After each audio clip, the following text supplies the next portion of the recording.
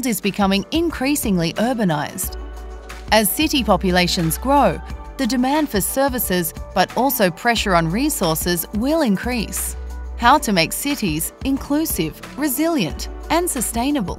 Let us shape smart and livable cities as places where traditional networks and services are made more efficient with the use of digital and telecommunication technologies for the benefit of its inhabitants and business.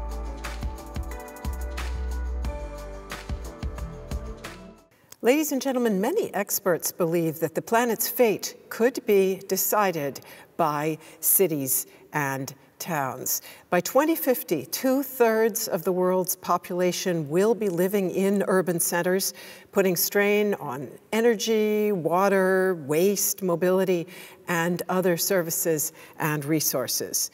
The good news is, and many in the audience know this from experience because they themselves are working in this space, it is at local level that much of the most interesting climate innovation is taking place. And we heard a little bit about that yesterday from John Kerry when he spoke. Forward-looking cities are absolutely seizing opportunities to reduce emissions and to develop climate-resistant infrastructure. In this session, we want to explore the innovative approaches that are being taken by livable cities, especially with regard to the use of digital and telecommunications smart technologies. And in just a moment, I want to introduce our eminent speakers. But first of all, I want to just let everybody know we're very eager to get your opinion, as always, on our audience poll question.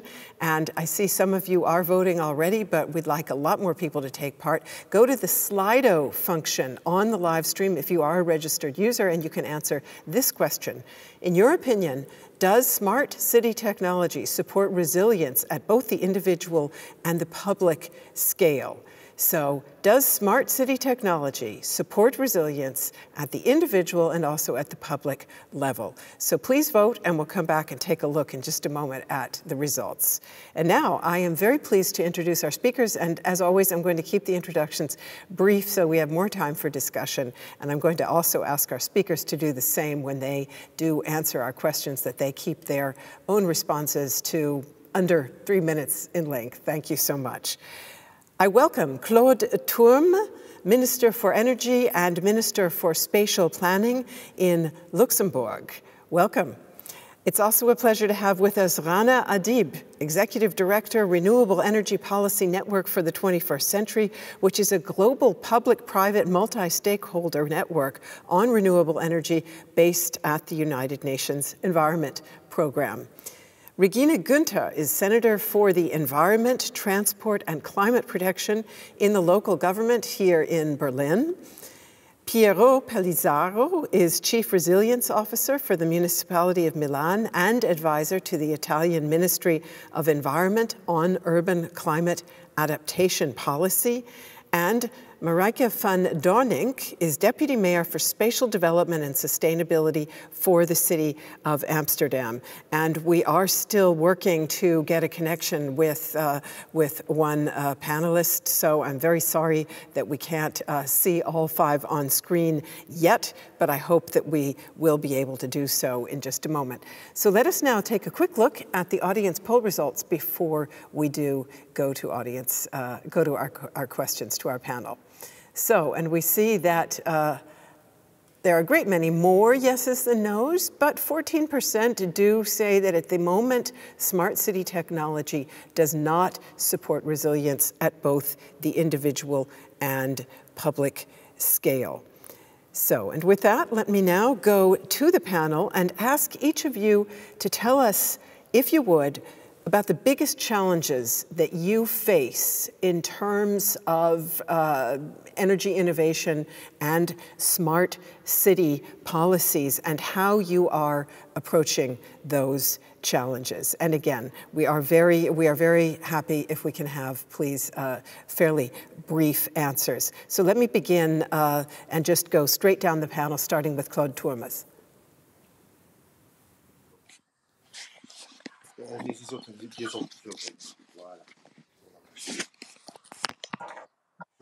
Oh, I'm sorry, it's Claude who's not with us. Excuse me, sorry. Then let us go to you, Rana ADIB.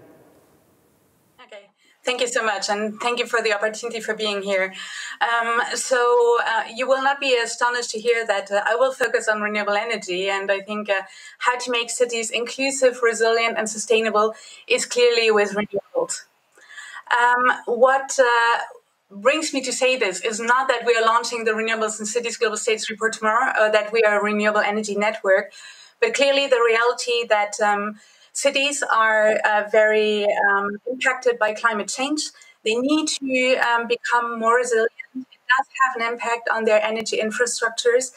And as a result, renewable energy can really help. Sorry, I have the parallel noise here from the call with Claude. I hope that you don't hear this. So with regard to renewable energy, what the challenges are, we have identified by researching basically globally what is happening in cities is that cities are indeed very ambitious when it comes to implementing renewable energy targets. So there is a huge commitment. And to also look into renewable electricity, not only, but also in renewables in building and in transport. They also have regulator frameworks, so policies engaged. But the reality is that cities in general do face, I guess, like two main challenges I would like to underline here. One is clearly resources, and this can be expertise, but it can also be access to finance. And this has certainly been increased by COVID pressure too. The other one is, however, also that national frameworks might not always empower cities in the way they need to be empowered to really play the key role they have to play in driving the transition. What is also important to see is that cities themselves, and that's something we see globally, we see many cities engaging. 1 billion people live in cities with renewable energy targets and policies, but many cities do not see themselves historically as renewable energy player or as key actor in the transition. And that is clearly something where information, facts, and dialogues like here will contribute to bridge, I guess, the city space and the energy transition space. Thank you very much. And I see that we do now have Minister TURMES with us. I hope that you can hear and see everybody very well. Minister, thank you for joining. And sorry the technology took a little time to get off the ground. I wanted to start out by asking all of the panel to talk a little bit about what you see as the most crucial approaches for making cities more inclusive, resilient, and sustainable, including through smart technologies, and also to just mention a couple of the challenges associated with that. So I will go straight to you, Minister, for your own response. Do you hear me? Yes. Okay. So I think what is important to understand in this climate crisis is that technology alone will not solve entirely the problem. Of course, we have solar energy, we have wind energy, we have energy efficient buildings, we have electromobility, we have public transport, but we must go beyond that. And beyond that is, I think, on two things. One is the social fabric around the climate change. All of us know we need CO2 taxation. We need a price for CO2. But the price for CO2 will risks to divide the society between the richer parts and the poorer parts. So, and the second thing is really this kind of, so we need money at national level and at city level to compensate for that. I give you an example. In Luxembourg, we have introduced the CO2 taxation, and 50%, so 50% of that we take to compensate financially the 30% of population which have the least income. And on that, and that's extremely important in order to keep the adhesion of all parts of society. And the second thing is really this strategic alliance between national urban planning. I'm also the Minister of Urban or Spatial Planning and Urban Planning in Luxembourg, and the cities, because we need lifestyle changes in addition to technology, and lifestyle changes of I take the bike and I leave the car. I basically, I go over to having more vegetables and meat, and I want to have it in a garden which is close to me, which means spaces for urban gardening in the city. So all these things, so the social cohesion and completely reorganizing our cities for more green, for more humanity, for more spaces, for this kind of lifestyle changes. For that, we need also money. And one thing which President of Commission von der Leyen said yesterday is completely counterproductive.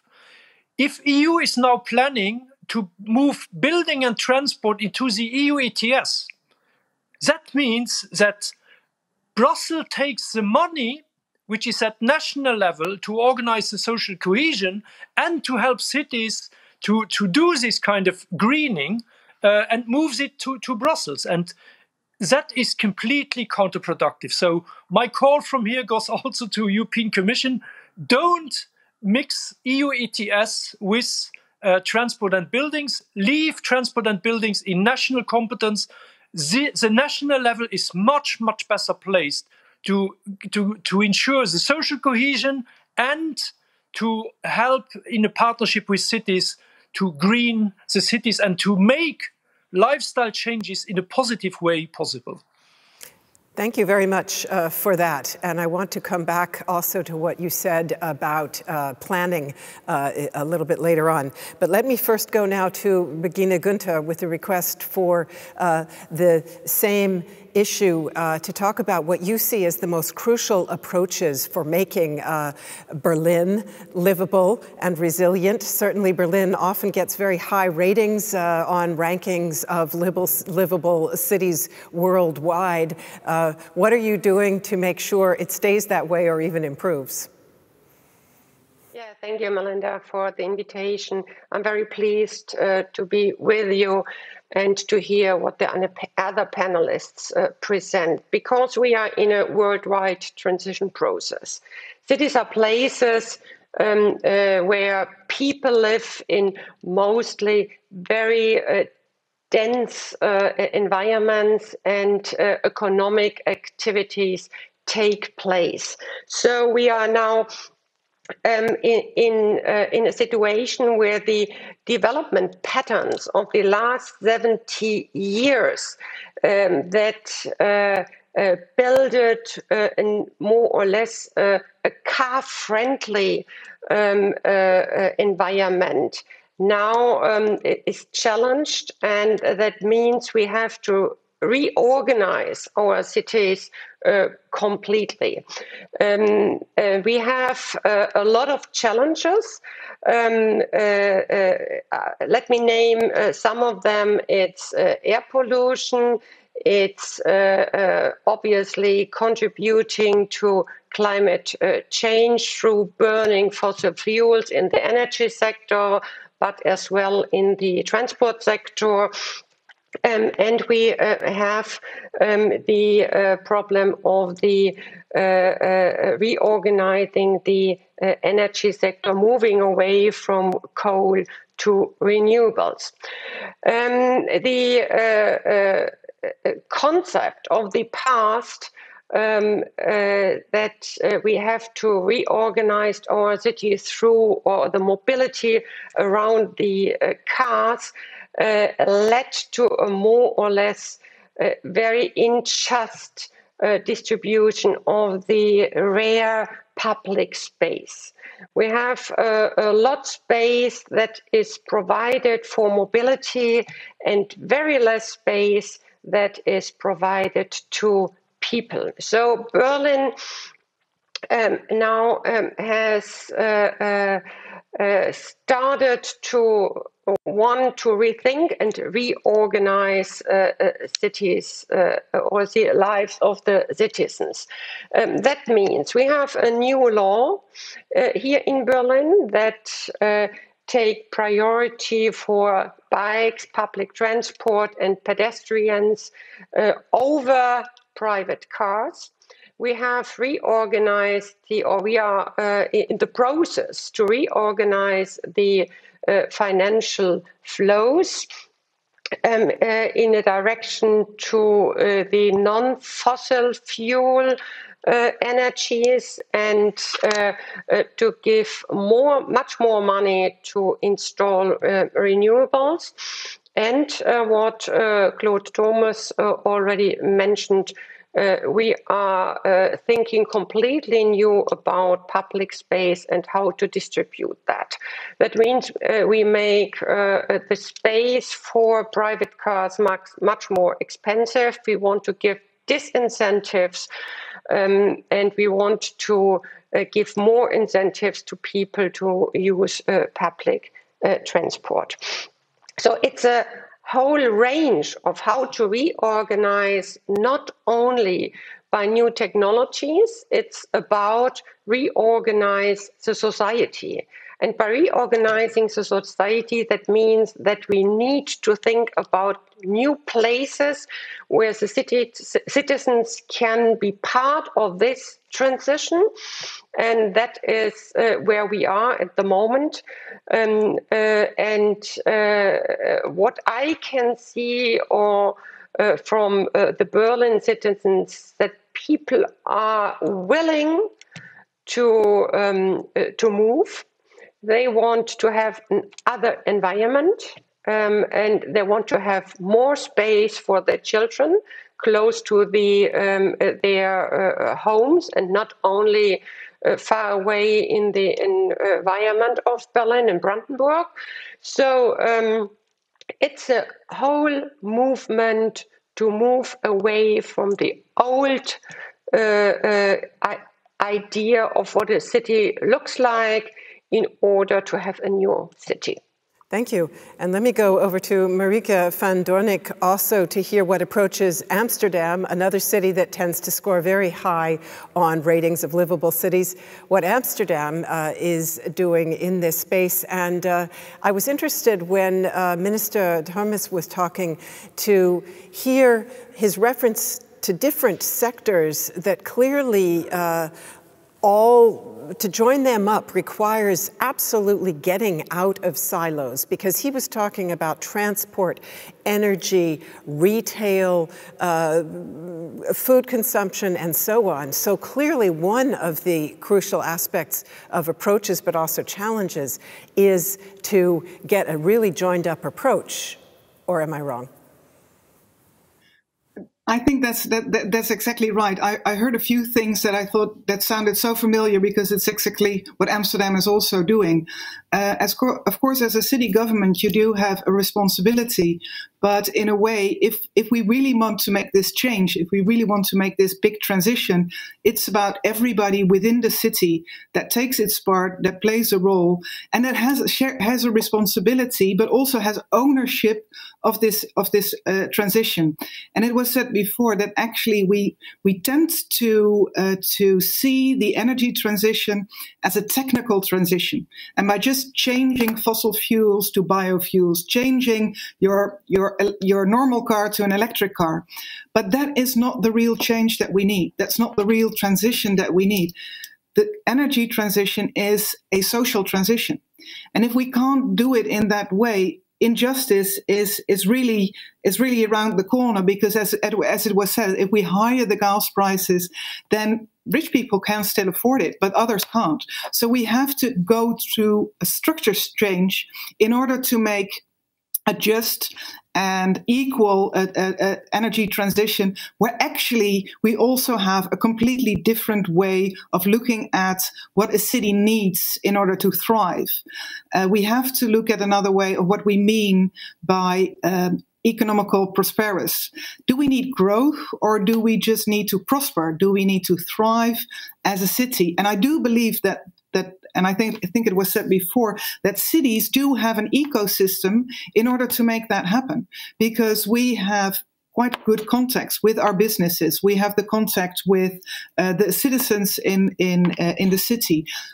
So I believe that as a government, we can provide direction, give direction, and say where we want to go. As Amsterdam, we made sure that our ambitions is very clear. We want to be climate neutral by 2050, but we also want to reduce our emissions by 55% in 2030, we're looking at both the built environment, so getting natural gas out of the housing and get sustainable heating into housing. We're looking at the industry. We are looking at mobility, I think in the same way as Berlin is doing. Get on your bike, get out of your car, but also provide less space for cars and promote public transport, but also looking at how can we actually make energy in our own city by solar panels, by wind energy. So there's many ways where we're looking at, but we're also looking at how can we make sure that we are not just telling others what to do, but actually saying to others, come up with your ideas, because we believe as a government we can't do this alone. And actually we don't have all the knowledge and we don't have all the expertise. And as long as we are telling people what to do, it will be our responsible and we have to do it.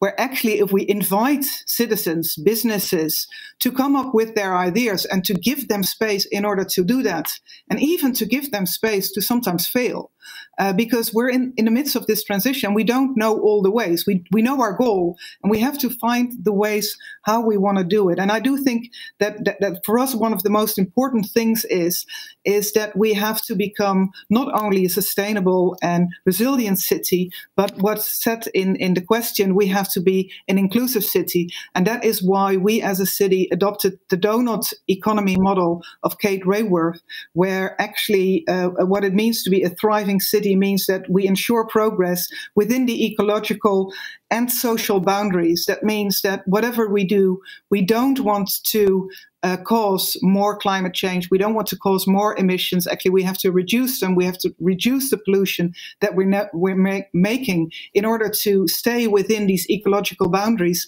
And at the same time, make sure that we also keep the social foundation of our city very strong. So that means that everybody has adequate housing, everybody has shelter, everybody has enough money to live. And this, I think this is a double task that we have to do in order to get to this transition. And actually, on top of that, it's not only our responsibility to do that for Amsterdam, but also for the rest of the world.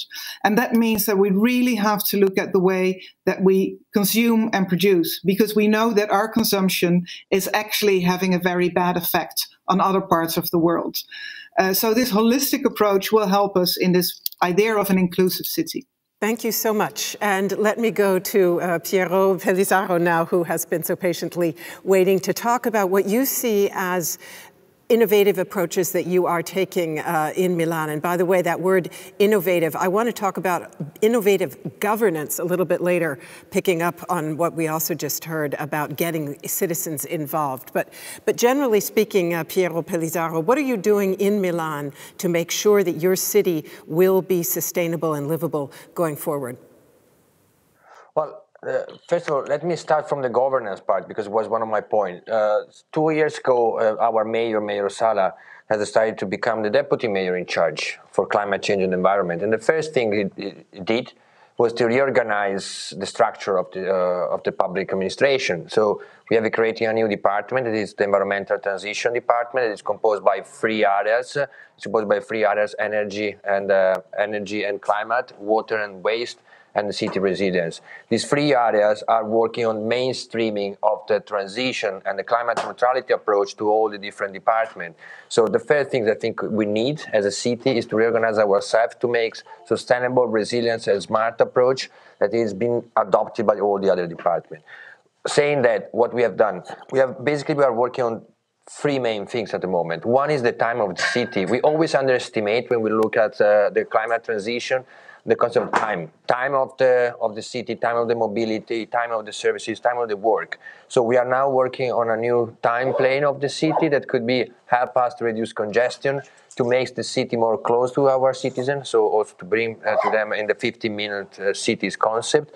And this is one. The other point is care of the public space, improving the green, but also the livability of the city. We have launched a program of tactical urbanism named Piazza Aperte, as well as also Strade Aperte, the open street, to increase the kilometers of bike line. But it is a main concept is to increase the capacity of the population, of the community to live together and to dialogue. So it's not a matter only of climate, it's a matter of creating opportunity and space for conversation. So, and conversation creates innovation, space creating also, let's say, collectively remember, because one thing we believe that it's not everything technological driven. Sometimes the solution comes from the past.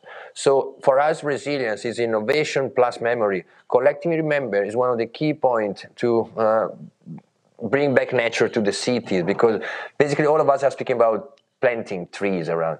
Our city were full of trees before the Second World War or before the First World War. And then the car-driven society comes and everything changes. So planting trees is not an innovation, it's bringing back memory to the city. And last, let me say, to take in my 3-minute slot, I go to what Claude was saying before. He say, takes building and transport at the national level. I will say something more. Takes building and transport at the city level, because I think cities are even more capable than the national level to understand which is the need of the public transport. We are now working on a full electric fleet for our public transport before 2030, but we also understand more than a national level how we should redesign and rethinking our building in terms of energy efficiency. So I think that city should be sit at the table to get assets directly to the structural fund. In Italy, it's not possible yet. There are only small pieces. In other countries, I know that it's possible, but city should have a certain site direct asset to the structural fund, because then from the European Union you go directly close to the people, and that is how you feel to be part of a bigger picture of that is the European Union. Minister Thurm, did I just see a signal from you that you would like to speak to that point? Your microphone seems to be on mute, sir. Do I have to unmute it myself? Or yeah, you're with us now, so please, you have the okay, word. Good. But I think we seem to be in full agreement. We need money for the social fabric, and we need money to rebuild the cities.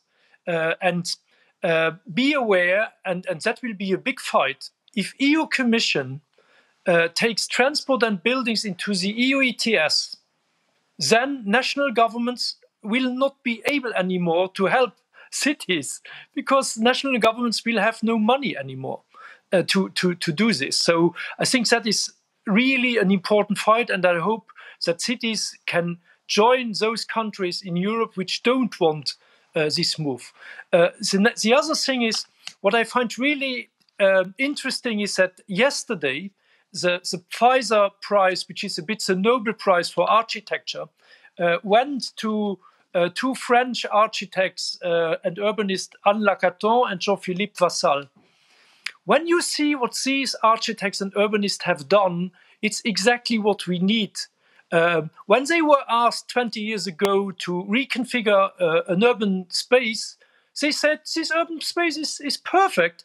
Just add some trees, give people a bit more places to sit down, and organize what you just mentioned from Milan, which is places where people can have conversations. So the city is the lieu d'excellence. It's a place for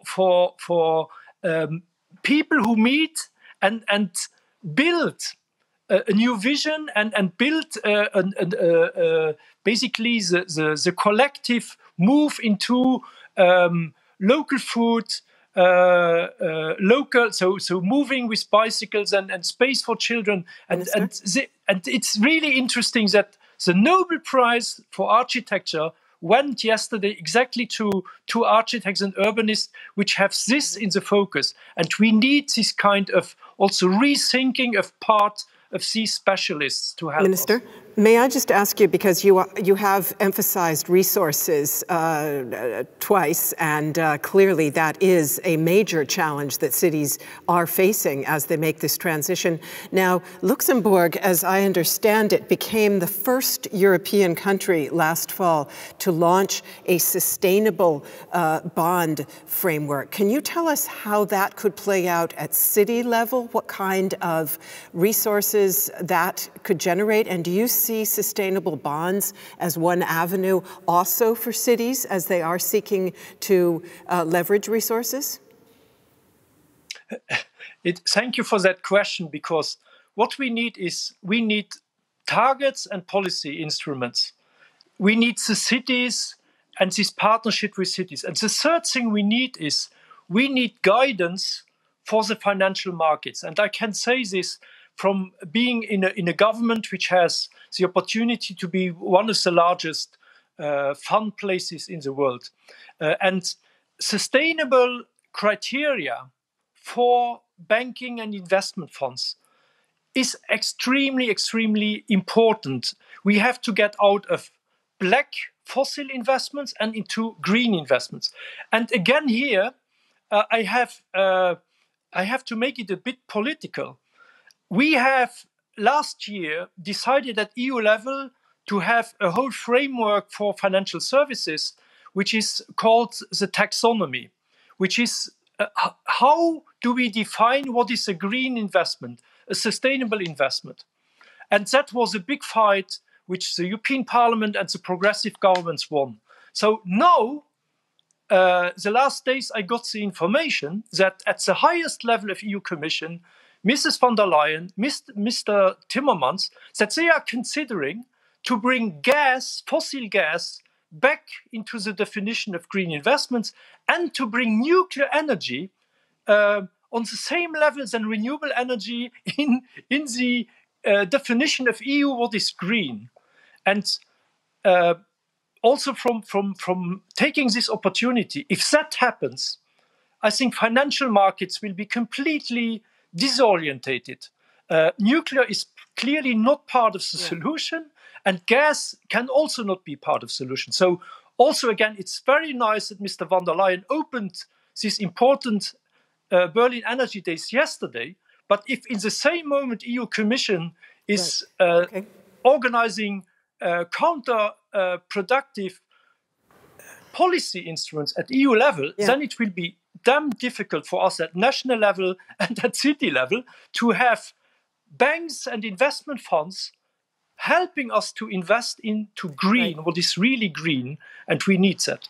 Okay, thank you very much. Let me link that up to the energy transition in cities, and I'm going to do that via a word cloud question that we have posed to the audience, and we've gotten some interesting answers.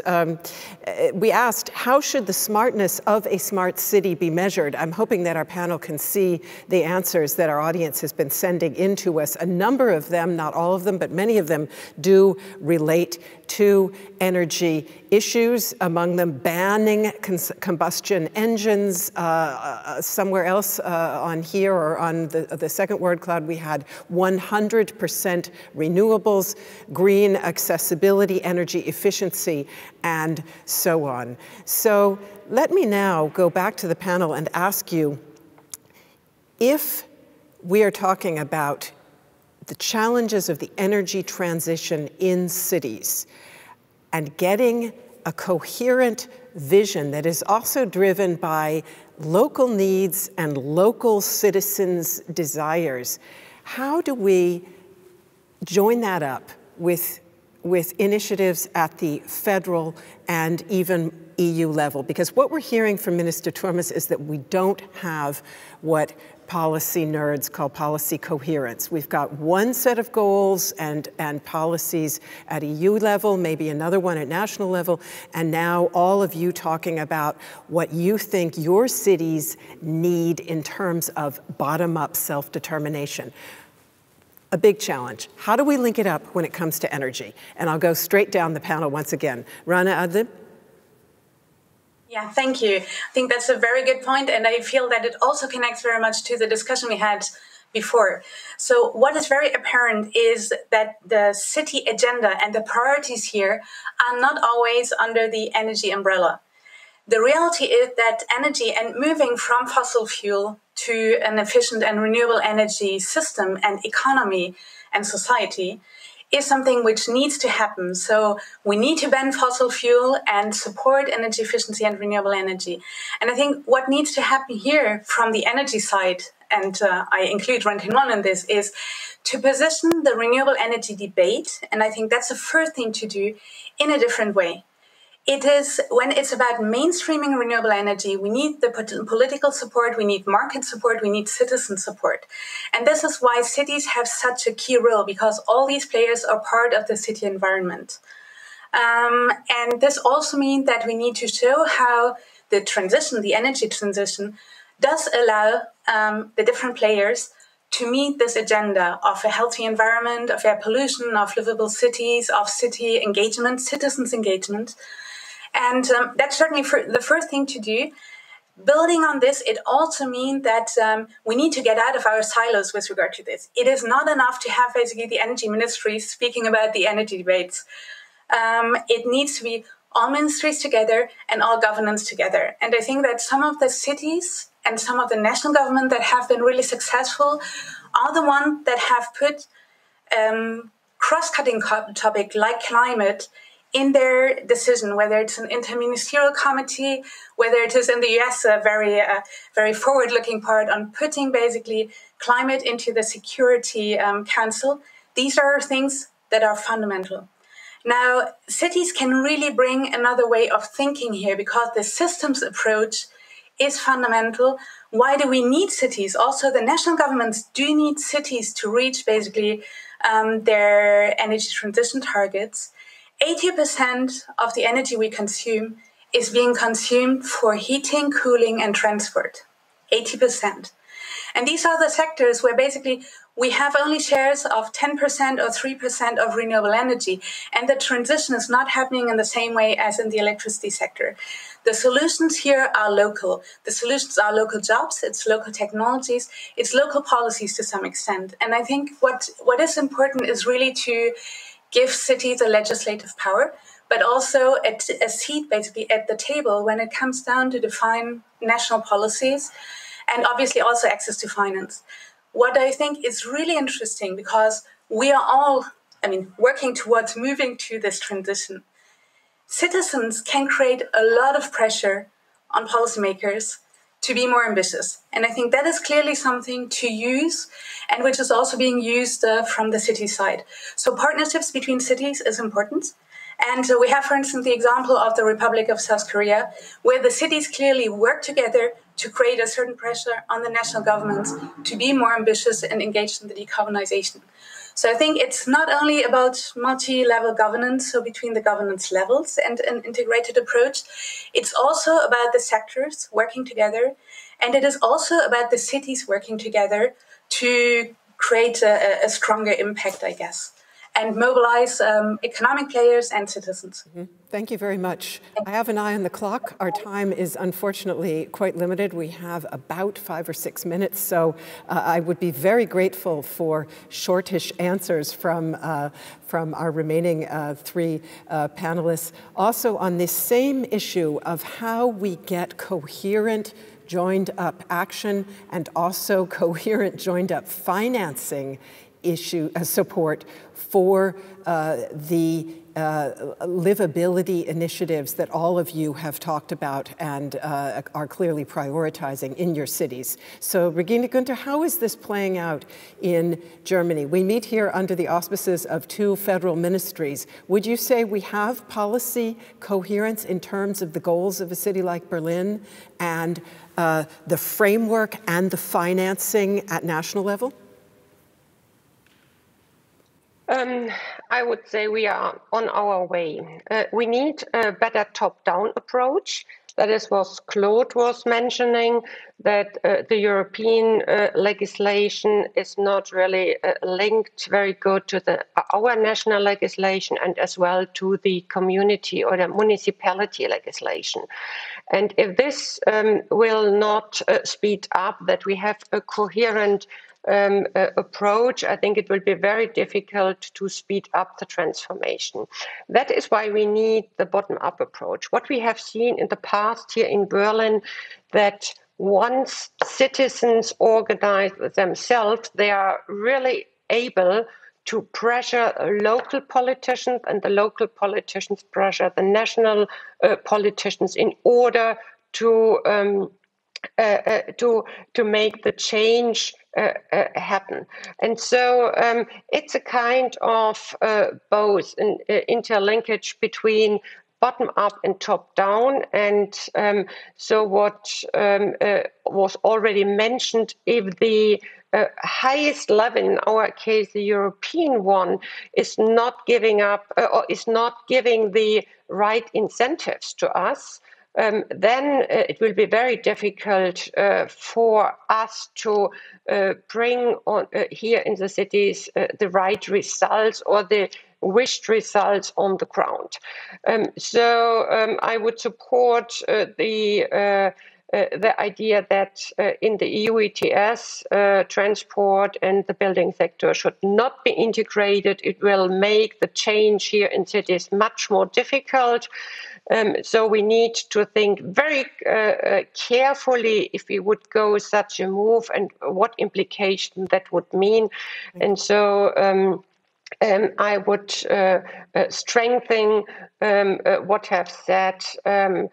We need a proper framework on the European level, then on the national level, and then we are able on the municipality level to bring them into the right direction. If that is not the case, it makes our life very difficult. Thank you very much. Thank you very much for that. Let me move straight away to Marieke van Doorninck.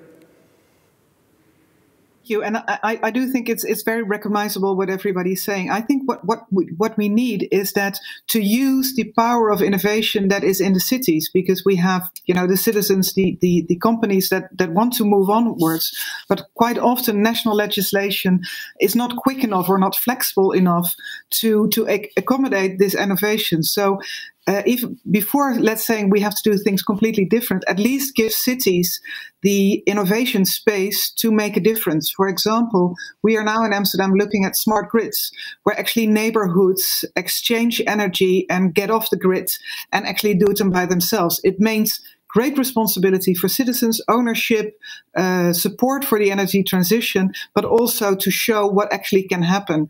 So I do support the fact that we need to have these legislations different, but let's at least give cities this room for innovation, this room for also making our own mistakes, but to make sure that we support and incubate these new energies before we make it into national legislation, because then we are quite often too late. And there is this, let's say, local energy that we can actually both in a people's energy as well as green energy that we can use so much in order to make the changes that we need. One thing that I saw in the cloud, word cloud, was the word comfort, and I do think that actually in order to go to your citizens and talk about energy transitions, it's not always about green. It's also just to give more comfort and a more livable house, and then the energy transition comes by itself, as long as cities have this possibility to make their own decisions on legislations around smart grids, etc.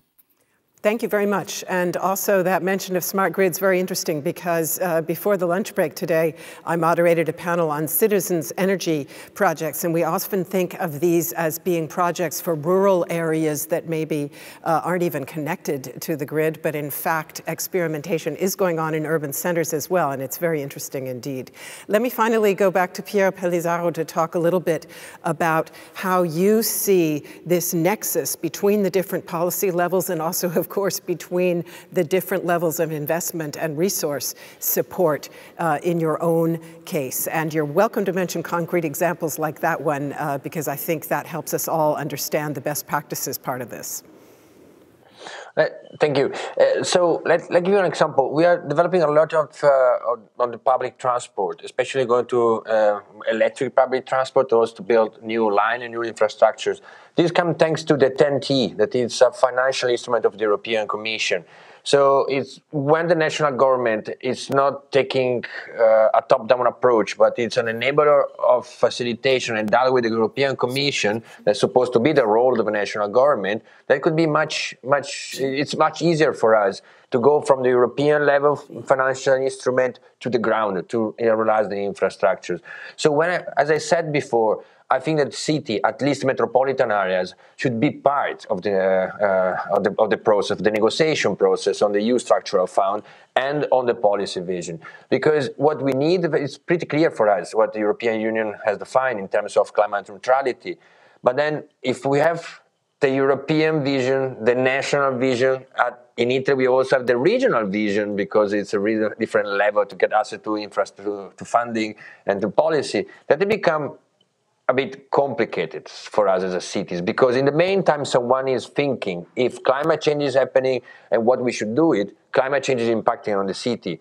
So we need to make closer the chain between the European Union and the cities, because then it's when we shorten the time of reaction or time of action to fight climate change. And then let me end in with the quote. The quote is from Altiero Spinelli, when one of the father of the European Union. He was speaking about the European Union of people and region. I think we have to move in that direction, where maybe region could become cities and metropolitan areas, because then is when you can get more close to people. Thank you so much. Great closing words there. Minister, I'm very sorry, but we are out of time. So I unfortunately can't take any more interventions at the moment. I can only say thank you so much to all of you for this very, very interesting and engaging discussion on the role of livable cities in the global energy transition.